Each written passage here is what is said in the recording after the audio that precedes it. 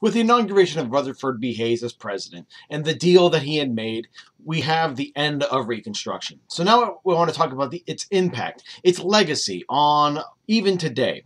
We're going to look at it at the political level, the economic level, and then we'll even look at some race relations.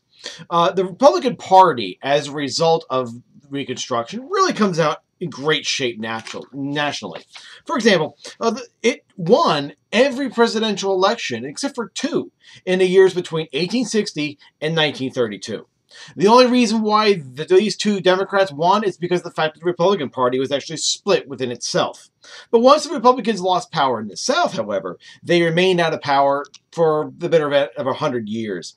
Instead of Republicans in the South, you now have had what's known as the Solid South, the solidly democratic conservative South.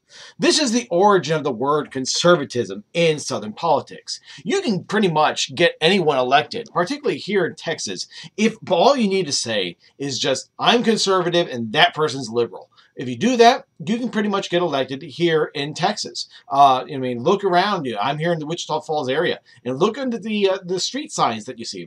This is being recorded in January 2018, right before the primary later this year, right? And you see all the signs, particularly for the Republican candidates. Some of them don't even say Republican. In fact, even just say conservative, right? So when it comes to the political impact of Reconstruction, conservatism is the watchword of today's Southern politics. Now, what has changed is the party.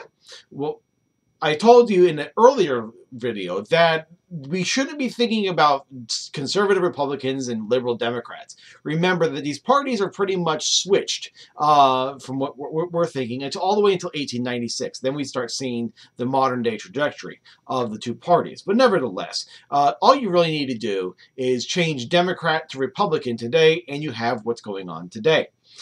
So in Texas, for example, as of 2018, there is no Democratic politician that has a statewide office here in Texas, right?